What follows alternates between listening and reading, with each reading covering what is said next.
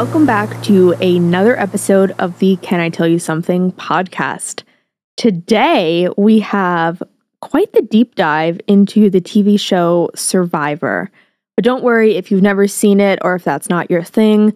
There's still going to be a lot to learn from this episode about, why Survivor is the way that it is, the cultural implications of the show. We'll even get into some juicy controversies that have happened over the years. And then we'll kind of open it up to what's the significance of this show within the spectrum of reality TV in general. Yeah, it's going to be an exciting show. This is a historic reality TV show. So without further ado, let's get into it.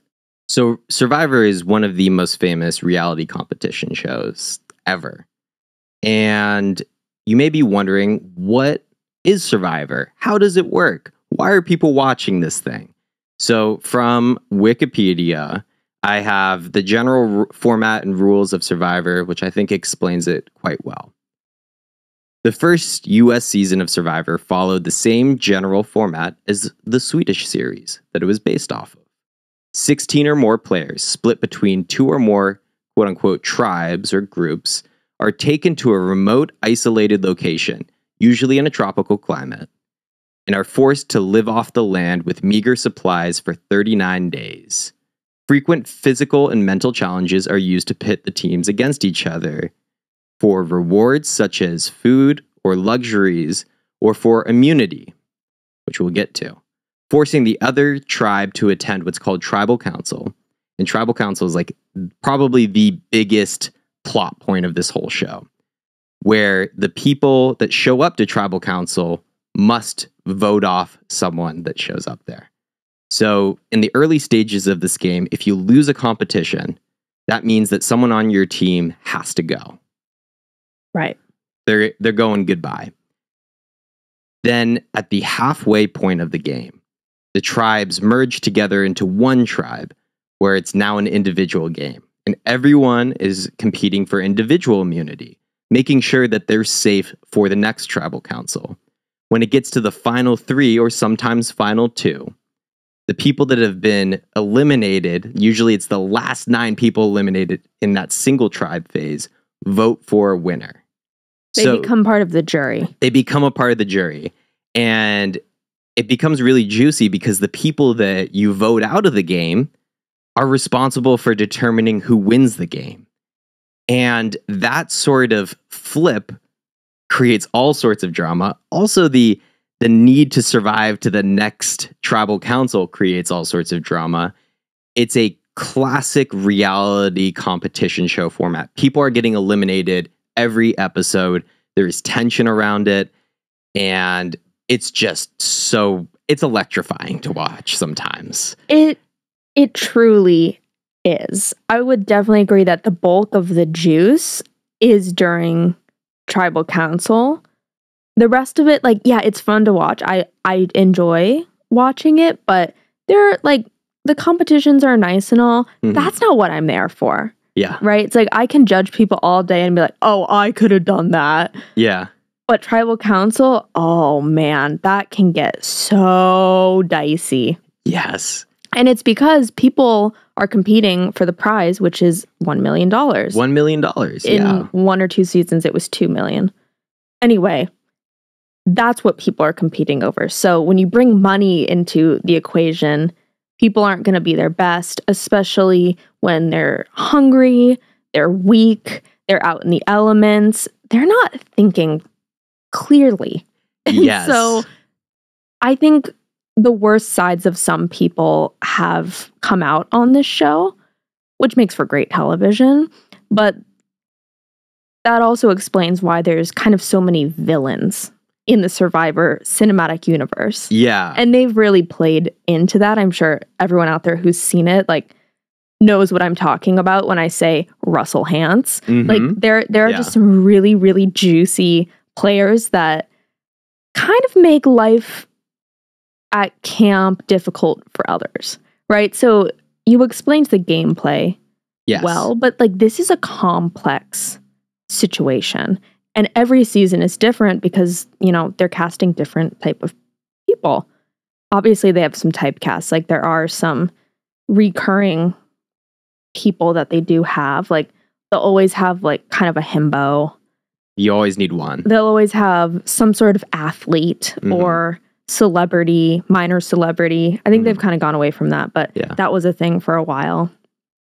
A very attractive woman. Like, we'll get into the controversy in how they cast people because it kind of sucks, and they've gotten a little bit better and more aware now. But each season brings something new and exciting. I will say, you know, as a fan watching seasons now, since they've exclusively gone to Fiji, I think it's gone very downhill. It's not as enjoyable to watch for me. I love the older seasons when they were kind of going all around the world. There's problems with that too, right? We'll get into some cultural appropriation and just how I think CBS didn't handle being in other cultures and respecting them very well. Again, they've addressed all of this, and I'm sure that goes into the decision of why they wanted to stay in Fiji, keep everything in one place. They have islands that are literally just sets now.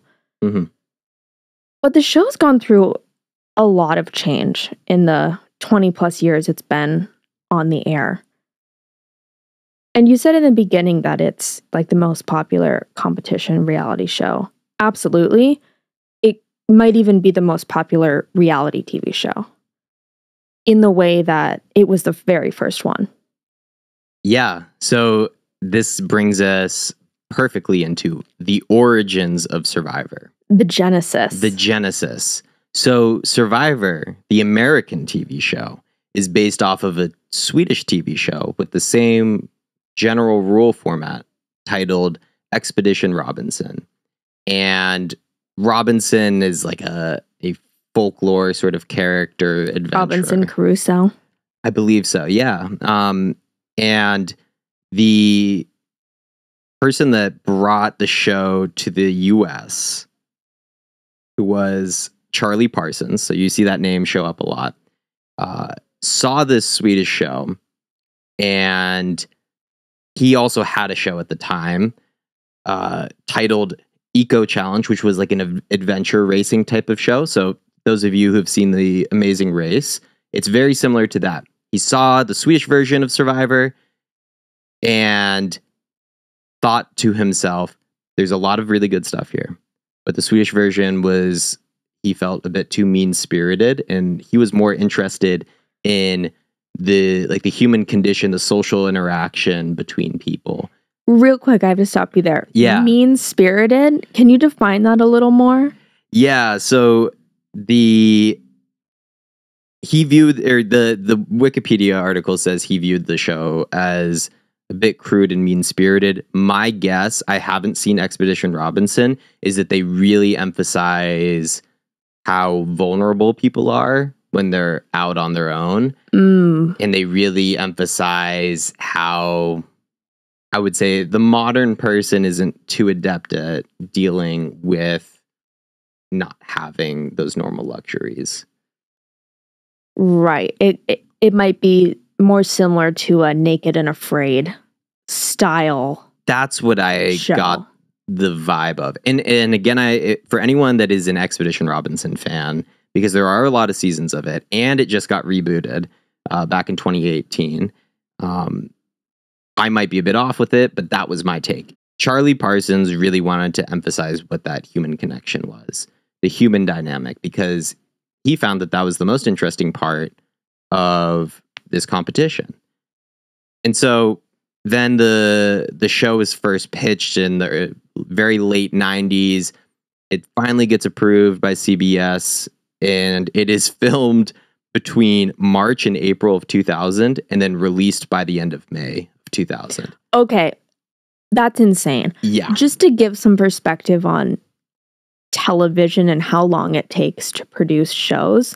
I mean, some shows will film for over a year and then they'll be edited for even longer, right? Like, that is an insane turnaround, even for reality TV. Because now we know they're doing 2 seasons a year. That's still a rapid turnaround. Yeah. But a month or 2 months? It's 2 months tops. That's unheard of. And of course, for anyone who's seen the first season, it's not great, right? Like, but they had to start somewhere. And obviously a lot of people loved it because it took off. And so that turnaround really shows, or it leads to a show that is run now for 45 seasons. They are pumping out 2 seasons a year. Just, it is insane to look through the numbers that this show has done in terms of quantity of content. So let me break it down for you. Survivor, the TV show, has had 679 participants. 75 of those participants have been in 2 seasons. 23 of them have been in 3 seasons. 6 of them have been in 4 seasons, and 1 has been in 5 seasons. My God, that is so many people. Because the crazy thing is, these are all just like randos in the world, right? Yeah. Like, these are people auditioning sometimes several times over the course of many years to get on this TV show. So it's not like they're casting like just celebrities. Like, these are just everyday Americans who have some sort of history with the show, are obsessed with it somehow, and just want to be on it. Even you auditioned. Yes, I did. I think 2021. Yeah. Didn't get cast, unfortunately. You really should audition again. But I think that's really, really cool that, like, that, what was it, 679 participants. 679 individuals have been on that show. Yeah. That's so crazy to think about. And I think just speaks to the popularity and the reach of this show. And also thinking of 23 people being in 3 seasons. If a TV show runs for 3 seasons, that's a huge success. Right. And so we're having reality competition people in 3 competitions in Survivor. And a lot of them are like making careers or have made careers off of their appearances on the show, which is kind of a popular thing now. Like, we're seeing a lot of influencers come out of reality dating shows or reality shows on Netflix. Like, that's kind of its own thing. But for people like over a decade ago to be doing that was very unheard of, because the only other reality TV is, you know, things like the Kardashians, people who are already celebrities, quote unquote celebrities, and or people who are already in like the media's eye. Yeah. And so for everyday people to kind of make something of themselves is really interesting. Yeah. So in addition to all those different people being on the show has ran for 45 seasons. So since May of 2000, and they have aired 654 episodes. That's soap opera levels. Not fully, but it's close. It feels like it, though. Yeah. That is so, like, truly so many episodes of TV. I will say they can do that because every episode follows the same pattern. Yeah. They're like, yes, there are differences in people and how they act and the drama that goes on. Of course. But more or less, it's the same, and every single season is structured the same. So from like a production standpoint, that is so simple to film. Yeah. So I can understand how they'd get to that volume really quickly. All they would need is the demand, which they've clearly had the entire time.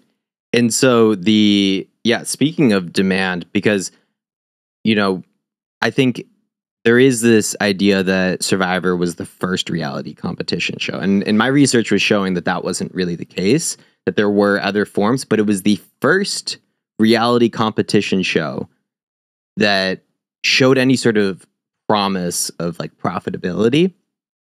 For the people who go on it, or for the network? For the network. So it was like the first time like a network was picking up one of these shows. Gotcha. And CBS, I assume, picked it up from the get-go. They've always had it. So when we think about this history of television and where Survivor fits within it, the titan that they kind of took out and that CBS took a big gambit on was Friends. They scheduled the second season of Survivor at the same time slot as NBC's Friends. and they won. They You're were kidding. Yeah, they were the number 1 rated show on television for season 2 of Survivor. Hold up. Okay. Wild thing to say there. Yeah. How did it become the number 1 rated television show by season 2? And then why did they lose it? Because I don't want to offend anyone out there, but like the early seasons are good and all, but like they were still figuring out what Survivor was. I would say once you get past season 10, like things start to get really juicy. And I think that what I've found online is that people would disagree. There's like a huge kind of rift between old players and new players. What do they call it in the game? Old school, new school. Old school versus new school. I mean, the amount of times people drop that, Oh my God. drives me nuts now. Yeah. But, you know, like the style of how the game was played has changed over time. It's only natural, of course, that's going to happen. But when you go back to watch the first couple of seasons, you're like, my God, that was a piece of cake. Like, they are given so many supplies, so much food. Like, they're not even given food anymore. They're barely given fire. Yeah. Okay, so... Yeah, and they take it away from them, and then they take it away, right? And, of course, if you have so many seasons and you want to do something new each season because that's what television expects, that's what the viewers want, you're gonna, like, run out of ideas eventually. Yeah. So, of course, they're starting out with all these wonderful ideas. They want to keep people safe and healthy, right? Because this hasn't been done before, so they don't know kind of what that barrier is before it starts getting unsafe. And to be clear, there have been medical evacuations on this show many times. Yes. And I feel like almost every season there's something goes on. Yeah. And they, like, a lot of it is that they need to be extra safe with the participants. Things happen, like people will have these, you know, haphazard little injuries that, you know, if it gets infected and, you know, you can't continue or, you know, yeah. Well, exactly. And when you're out in the elements and the hungrier and hungrier you get, you're not going to be thinking as clearly. Totally. So, you know, little falls or accidents can become really bad really quickly. But there's also issues with like parasites. Remember Tony got the parasites Tony. And he said he like dropped 70 pounds or something wild. Yeah. That kind of stuff happens too, because if you're in an environment like Fiji or any other tropical area in the world that you don't live in, your body isn't used to that climate and the things that dwell there, right? Yeah. So there's a lot of hazards. I find it interesting though how the gameplay has changed from old school to new school. Yeah. Because when you take those really, really essential items away, like rice, like flint, like an axe or cookware, fishing stuff, people become more desperate earlier on in the game. So in the older seasons, like towards the end, that's kind of when the juice is beginning. Yeah. But in the newer seasons, it's like right off the bat. Because by day 3, people are starving. Yeah. Right. So it's kind of weird watching from my couch, especially if I'm like eating something. I almost feel kind of snacking. I almost feel kind of like not guilty, but just kind of weird. I always ask myself, like, why do I like watching this show? Like, I am watching people simultaneously like at their happiest moments because they're finally on the show, but also like at their worst. Yeah. Right? Starving, dirty, desperate, crying, like over emotional. I don't want to say over emotional. That's so mean of me to say. Of course they're going to be over emotional. They're starving. Yeah. But, you know, like personally, I wouldn't want a camera on me when I'm at that stage of desperation. So I feel kind of weird watching it, but I also can't look away.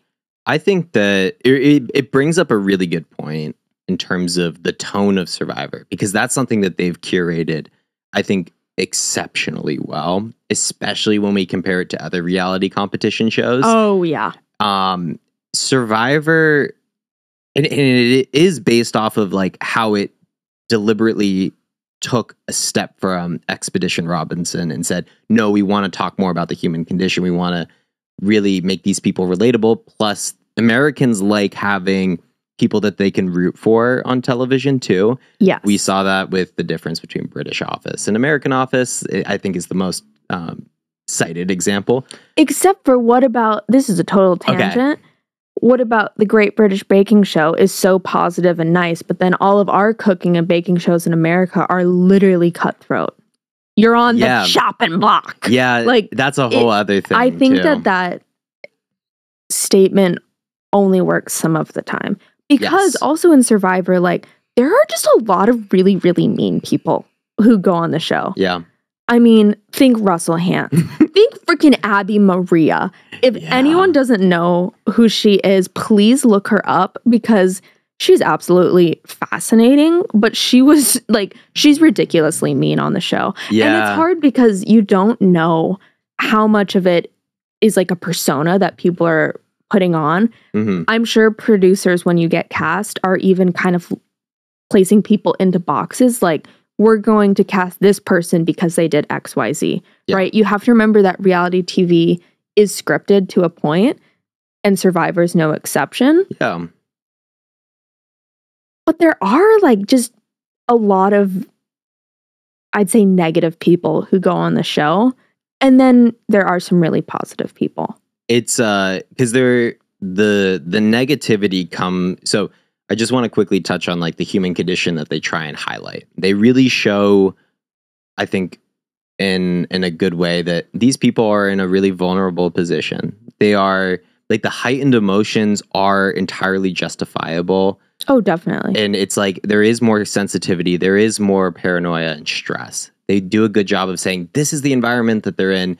This is not how people are all the time. This is how they are in the context of Survivor. That being said, though, there are a lot of pressures that push people to act, I would say, less than ideal, act a bit more mean, act a bit more mischievous. Well, and you can tell that by the people I named. They do that right off the bat. Yeah. Day one, they are the immediate villains. And that's why I feel like they were either told to do so, or these people are just like that in their day-to-day life. Yeah. And that's why they were cast. And there's an element, too, of like, people will take the show in two ways. One, they'll show up and they say, this is a TV show.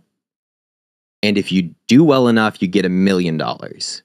So I will act through this TV show to get the $1 million because that is the most important thing to me. The flip side with that, too, is there are people that say, because this is a TV show, I acknowledge that everyone else is also a human outside of this TV show. So someone's going to get $1 million. I hope it's me. But I also need to keep in mind that these are like real humans I'm dealing with, and they deserve the same dignity and respect within like what is fair within a game. I think that perspective was not as present in old school play. And in the newer seasons, since they've addressed controversy and they've kind of just become a more aware television show, that kindness and awareness of other human beings is a lot more prevalent. I think there's been a decrease in the villain archetype, almost. And people are, they still want to win, and there's still beef with people. But overall, I think people are a lot nicer to one another. Yeah. Which for me, I'm just going to say, freaking boring. Like, I think it contributes to why I don't like the show as much anymore, because people can't, I don't want to say this, but it's like, they can't say anything anymore. Not in a like racist or homophobic or sexist way. Like, cancel those people, right? And there's been a fair amount of that on the show. But also it's like, people are getting really, really offended on the, do you know what I mean? It's like you look at someone wrong and they're gonna go cry about it.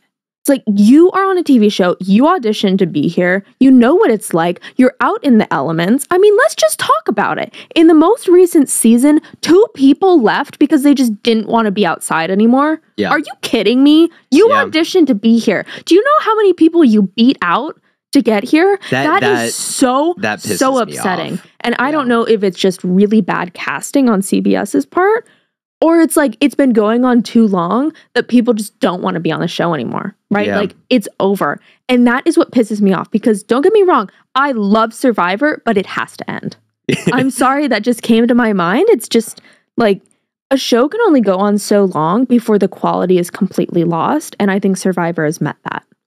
Yeah, I can see that perspective. I want to round out what you're saying, because I think that the phrases, you can't say anything and like people get offended, those are, you know, they can quickly, like, I heard you qualify those statements, and I understand where you're coming from with those. Can I do some clarification? Yes, absolutely. Okay, because I know that specific phrase, like, people can't say anything, is typically some right rhetoric. That is not what I'm getting at all. Believe me. I just really like villains. And let's just use Abby Maria, for example, because, I mean, she is quite possibly, I think, the juiciest villain to ever reign on Survivor. Oh, yeah. I love Abby Maria. She's electric. She's very electric. I will say a runner-up for me is Russell Hands, but then also Jatia. When she spilled all of the rice out, my God. Also, Tony, I think, is a great example of what that line between, like, I wouldn't classify him as a villain. He's not a villain. I think he's the greatest player. But he's willing to push the boundaries. He's willing to get his hands a bit dirty, and that's what I think is a bit missing. Exactly. Is like, people are so tentative with scheming unless it's really safe. No one's willing, like, they're all tiptoeing around each other because they don't want to offend each other. Like, come on. A great example is now people are like lying about what their profession is. Yeah. Because they don't want people to assume that they make too much money and therefore don't need the reward. I know that that's happened before, but I'm seeing it like multiple people a season now. Yeah. And that's just so annoying for me. I'm like, it gives me a big ol' ick. Because they don't want to appear too privileged or to offend people that they're even there. And for me, it's like, everyone's there for one reason, and it's to win. Yeah. It also, like, that bit too, I think that part of the reason why people want to denote or like to lie about their profession specifically, there's two sides. Yeah. There's the, like, they don't want to be perceived as not deserving of the $1 million. But the other thing too, that I really think it is that Americans can't define their personality outside of their occupation, period. Like, there is this is my little rant, nowhere else in the world, really. Well, actually, there probably are other parts of the world, but I'll just say, in general, Americans are obsessed with what we do for work. We will talk about work outside of work as a social thing, as like this. It needs to constantly be our defining personality. Well, it's the first thing people ask. What do you do for work, right? Yeah. And it's like, it is a cultural norm in the same way that if someone says, "Oh, how are you doing?" "Oh, I'm good." Right? Right. And if you say, "No, today's been terrible. I'm stressed out." And like, they're going to look at you like you're crazy. Okay, that's what I'm getting at with the villains, though. It's exactly. Like, when people are actually honest, they get labeled as villains. Yeah. And you know what? I'm just going to say it. Like, I would be a villain. Okay, I'm going to tell you if you look bad. I'm going to tell you if you suck. I think I would be a schemer. No, I can guarantee that you would be one of those people who's tiptoeing around because you don't want to be perceived as anything but kind. And you know what? They never win. They never win because they are being walked on by the other people the entire time. I'm sorry, honey. I don't mean to offend. You hurt my feelings. I'm voting you out. Oh my God. Well, Alfie and I have decided. That's what I'm trying to get at, though. Absolutely. Is that the gameplay has changed so much that the players, the emerging players that could be making really big moves are either just too scared to do it, or it's done at like such a small degree that it's just not as interesting. Yeah. And because of that change of gameplay, I've noticed that people who are different or kind of like socially awkward are being the ones who are now villainized. Yeah. We saw that last season with Carolyn, who has become my favorite player of all time, mostly because I think she's just an incredibly strong, beautiful, and smart woman. But I also saw how, while that season was being released, people were so mean to her. Yeah. Because she was different. And like, to be fair, like, she really wasn't. With how they were presenting her, there was nothing you've never seen before. Like, that's just... But she stood out in that group because players are so scared of like filling an archetype or being probably who they truly are on television, that you're just getting a lot of really boring people on the show. And so I loved her. I am still very, very upset that she didn't win. It's fine that she didn't. I still think she should have. We can move on from that. But we're seeing it now with this season with Emily. Yeah. Like, I fully see that this like new repetitive hatred towards women on the show is coming out of this need to be like over inclusive. And that is why like I don't believe that Survivor should be on the air anymore. And this is coming from someone who is a true fan. Like I am fully obsessed with the show. Yeah. Okay. I wouldn't go on it personally because I hate sand. That's a whole like, if I can't have lotion, I would just be screwed, right? It's not for me. But I love watching it. I love the gameplay. I really like getting to know the individual players, but they're so freaking boring now. Like it needs to end. Yeah. And that's that. Like that's my opinion on the show right now. I think that what it does is it like when this is like a pattern with social behavior, right? Is when a collective group decides to be more inclusive of one group, another group slips. Like another group gets pushed to the out. So it's always interesting. And this is why I think it's interesting to look at Survivor being on the air for 20 years, because we can see all these values, all of these changes. If you want to see the change in how we speak about things like race and gender in the US, just look at Survivor through the years. Even things like people in the early seasons wouldn't say whether or not they were gay. But now it's like, it is entirely okay. Like that is a huge change. And you see it within the same show. So I think what we're seeing here, my take on it is, it's interesting. I think that someone like Emily is very similar to the demeanor of someone like Cass. Oh my God. My second favorite player. Like I love Cass so much. Chaos Cass. And these are women that I personally relate to. Yeah. So of course I'm going to like them more, right? Like I can identify and see myself in them. And I think that's why it hurts me so much to see them not only villainized, but just like truly hated on the internet. And I know that it's freaking incels, right? Like I get that the people who are hating on them probably aren't the greatest people in society, but it still sucks that that's a narrative that's very alive. And I do want to make it super, super crystal clear. I am very, very happy that Survivor has gone through some social changes. Like you said, there were some very, very bad racial implications on the show. There was blatant homophobia on this show. Yeah. That's not something I agree with, right? Like I am glad that they have addressed it and are at least trying to move on from that. Yeah. However, like you said, if you address some issues, some other issues are either going to prevail or like fall through the cracks. And I think that there's still a long way to go with how they're presenting the non-skinny white blonde woman. Yeah. And it's weird because it's like, okay, Carolyn is skinny, white, and blonde, but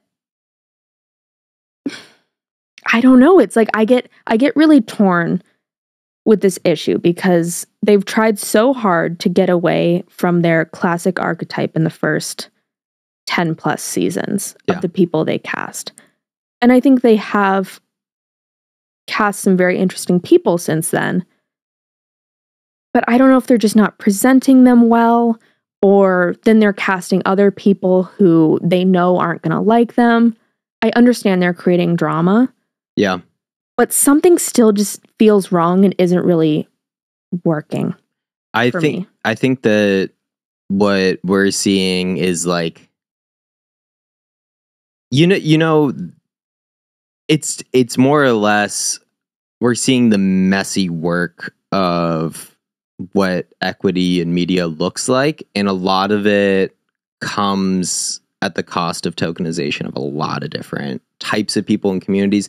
What I think is also happening is that where these lines were a little bit more concrete along race, gender, sexual orientation, now they're being abstracted more and more, where it's like gender but this. It's like the intersectionality, these dimensions of just what it is to be human.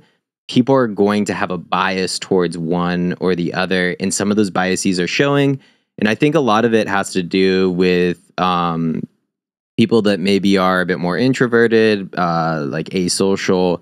Neurodivergent is like the term that's being used a lot right now. But it's I agree with what you're saying, but I think it's so much deeper than that. I think the things that CBS and Jeff have chosen to address are great, but they're so general that it feels really performative.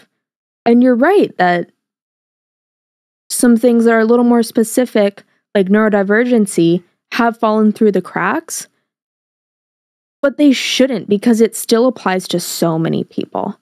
And it's really upsetting for me to see men who are a little socially different, for example, Cochran, they're so celebrated and loved. And then the women who fall into a very, very similar archetype are hated or called bossy, mean, bitches. Like, to me, it's such a double standard. And that is something that CBS has not addressed. And I doubt they ever will. That's what's upsetting, especially me, a woman who tends to be labeled that and has been labeled that in my life. It just sucks to see that. It's like you see all these other things being addressed and then there's some things that aren't. Yeah. And I understand that the show like can't address every single complex social issue in the world. I'm not calling for that. I just wanted to like get that out there and start a conversation on maybe why that hasn't been addressed, because it's not just Survivor. This goes for all media in general. All television shows, especially reality, really looks down on women. And it's weird because isn't it marketed for women? Yeah. A like lot of it not is. Specifically Survivor. I think that's actually probably more for men. But it's just weird. I'm trying to figure out why they wouldn't do that, why they wouldn't address it. And I just don't know why. And for me, that's why I've kind of just lost the magic of Survivor. Am I still watching this season? Yeah. But it's like, it's not going to be memorable for me. I think that it's interesting. We're talking in general about representation in media, right? Yeah. And there is the supreme irony of us being a white couple, like me, just brown hair, brown eyes, you blonde hair, blue eye. Like, totally. Yeah, we're okay. We got to acknowledge the elephant in the room, which is who we are within this context. But I do think that what you're talking about is profound. It is complicated. And I think that what's so difficult to remember too is that, CBS is a huge general American media company. And it's like we live in a very progressively minded city. The contrast between what Seattle's, I would say, like public discourse is and what is reflected in media, it couldn't be greater. Yeah. That being said, though, I do remember this past June, listening to like a lot of podcasts, hearing a lot of people talk about how devastating like the rolling back of corporate pride felt. And it wasn't because corporate pride was doing anything great in terms of addressing LGBTQIA plus issues. It was just that at least they acknowledged that it was okay to celebrate Pride Month in a store. And that it even existed. Yeah. And so, like, as much as we want to, I think, be critical and justifiably critical of Survivor, I would say that what's important is that it is marching in the right direction, even if it feels like it's at a snail's pace. I mean, CBS is like, that is I don't even think it feels like it's at a snail's pace, to be honest, because they've just recently addressed these controversies in the past couple years. Like, to me, it felt like they kind of changed the ethos of their show almost overnight. It's for simple things. You know what? Like, post-pandemic. Yeah, exactly. Yeah. So I think it actually happened really quickly. And you're right. Like, they can't address everything. And they probably addressed I hate to say this, but like far more important issues. Mm-hmm. I'm just commenting on the ones that apply to me and that I can even speak about. Yeah. Because I cannot speak on race. I cannot speak on sexuality. Yeah. Nor will I, because that is not my place. Yeah. I think what's also very interesting too about what you're bringing up is I think that there is, as you said, when a woman shows up and brings on a lot of characteristics that are celebrated in men or, you know, thought of as cute in men, then all of a sudden it's this horrible thing for a woman to express the exact same stuff. And like, first of all, it's infuriating to see, because I know that for me, when I'm nerdy or when I am being smart or when I'm doing any of that sort of stuff, it's cute. It's fun. It's celebrated. Fetishized. It's fetishized too. Yeah. But Men can honestly take on any personality they want, and some form of media will latch on and fetishize that. Yeah. But for a woman to be successful, first of all, they have to look a certain way. Yeah. But they also have to act a certain way. And it's almost this aloofness or childlike behavior that's celebrated. You will see the golden retriever boy dynamic a little bit too. Yeah, but it's almost different because this is such an old archetype for women in media. Like, they talk really soft and they're always happy and yada, yada, yada. And the moment a woman challenges that, they're villainized. And it's just so upsetting to see, because, you know, the list of players that we listed, Carolyn, Cass, probably even Abby Maria, and Emily in this current season, they're all actively challenging that and are currently facing constant backlash. Yep. And I understand, like, that's what you sign up for when you go on TV or when you put media out. But it hurts every single time, because to me, those are some of the greatest players. And it hurts to see the men be consistently celebrated and women continue to kind of fade into the shadows. And I know that's an overgeneralization. There are women on the show who have won, who are celebrated. I'm just noticing a certain personality trend. Yeah.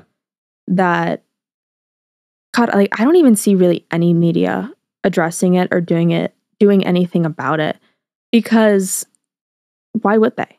It's like, it's not an issue that a giant company such as CBS would deem important. Like, after Black Lives Matter, after Pride Month problems, they're going to want to address these larger issues because there's social and political pressure to do so. That's great. they need to address them. Hey, you should have addressed it 20 years ago. Glad you finally caught up, right? That's what I'm saying. Like, it's so performative when this stuff happens so quickly and they're reacting to what's happening politically.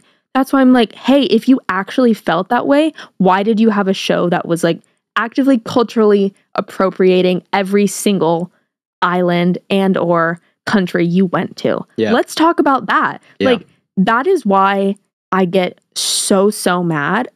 Yeah, that's why. Because it's so blatantly fake.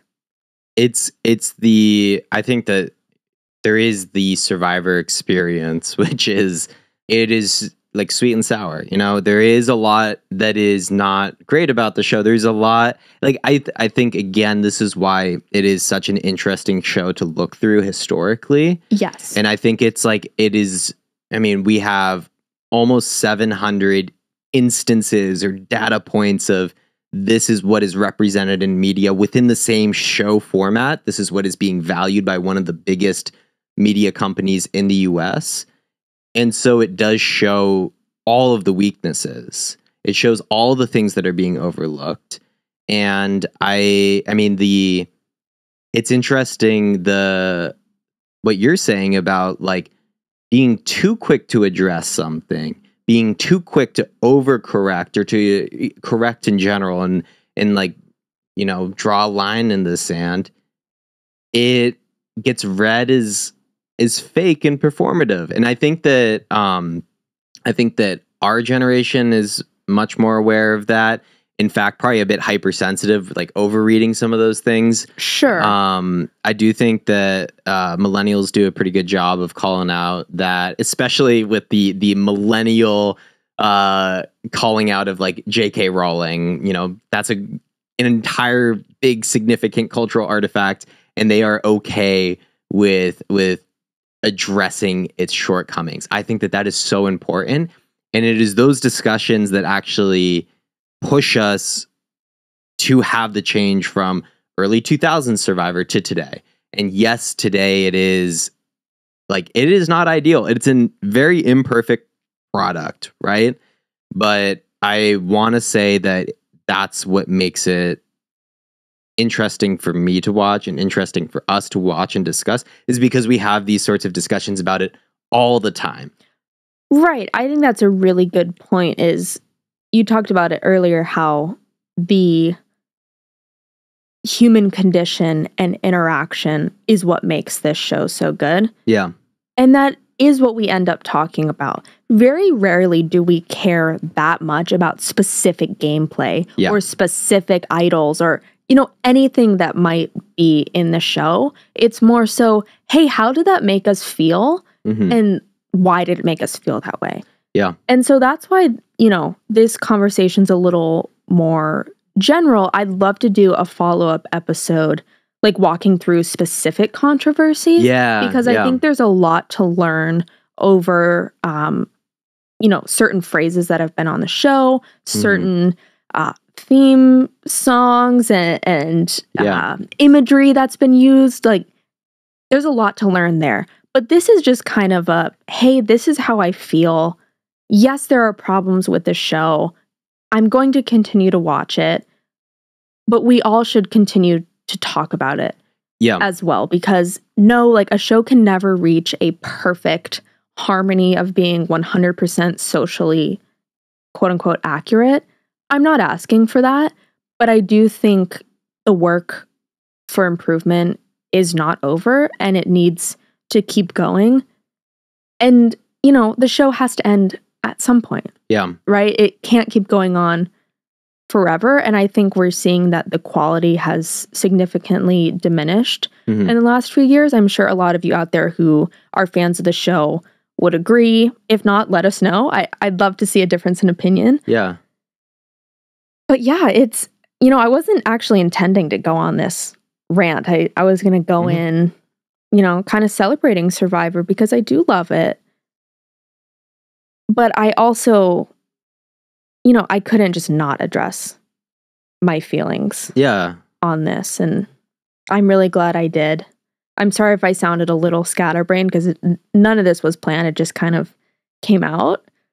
But Yeah, there is a lot to talk about with Survivor. And I think when doing this episode, it's really our plan was just to talk about it and see where the discussion led. And that is the nature of this show, is that we want to discuss things. We want to pick through the nuance. And we want to do so in a way that hopefully when people listen to this, they have thoughts for themselves and things that they disagree with, things that they would challenge. If they were in the room with us, they would say, no, I disagree. Or I think you're wrong there. I think that that's an overgenerate. Like, that's important, because once that discussion stops happening, the problems get worse. We avoid difficult conversations because they're difficult and because they're nuanced and because they're challenging. But we know that historically avoiding that sort of stuff is one of the worst things to do. Exactly. It's what, failures to communicate lead to some of the most devastating outcomes socially. So we're just throwing our 2 cents in about Survivor. There's so much to love about the show, and you can tell that there are a lot of people on that show that are working hard and listening to the community. Absolutely. Like that is something that is very clear, is that they're trying hard. And that's it's like kind of the disappointing part, right? Yeah. Because I have no doubt that the crew on that show, because a lot of them have been on it forever. Yeah. Love the show and are trying to keep it alive. Yeah. But they can only go so far. Like, CBS has the final say. It's their show. Yeah. They are the ginormous corporation that owns everything and is making the decisions. God, it sucks because, like, in media, oftentimes the people who are actually behind the camera have the most to say. Yeah. But they never actually get to say it. And so a lot of the decisions we've seen about the trajectory of Survivor has definitely come from executives at CBS. Yeah. There's no doubt in my mind. I think that contributes to it being a little bit out of touch, right? And a little performative, because that's how corporations work. That's it. Like yeah. That's kind of my final thought is, yeah, you're right. The show's great, but at the end of the day, like, a company is behind it, and there's not a whole lot we can do about it. We're still going to watch it and, support certain people, right? Like, I'm rooting for Emily very much so right now. Yeah. I haven't watched tonight's episode. We're recording this on the 8th. So if she's voted out by then, I guess I'll be devastated.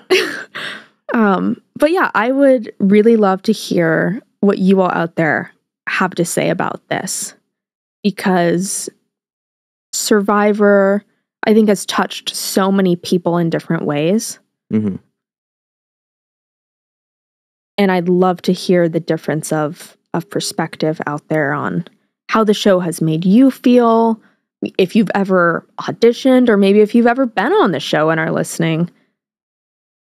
There could be so many discussions about the inner workings of the gameplay in this show. Yeah. So let us know in the comments. Let us know on our socials, which is at Can I Tell You Something Podcast. SMTH is how you spell something, by the way. Yes. Can I Tell You SMTH Podcast. Yeah, that was a better way of saying it. Yeah.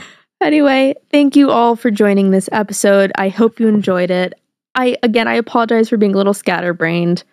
It's just sometimes how my brain works when I get a little fired up. You had to tell us something. I had to tell you something. That's right. But we will see you next week with another juicy episode. Mm-hmm. But until then, bye. Bye.